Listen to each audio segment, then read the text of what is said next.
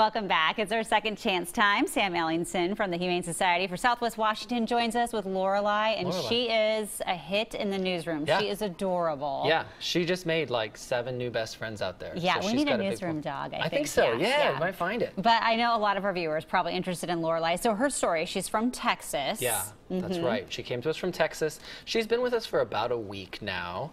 And we really just discovered she's just this calm, chill, sweet dog. I mean, as you can see, she's really big. Yeah. And she is one of those big dogs who also thinks that she's a lap dog. Right. So she's gonna try to, she tries to get up in laps. She's got a really good lean, so she really puts her weight into you.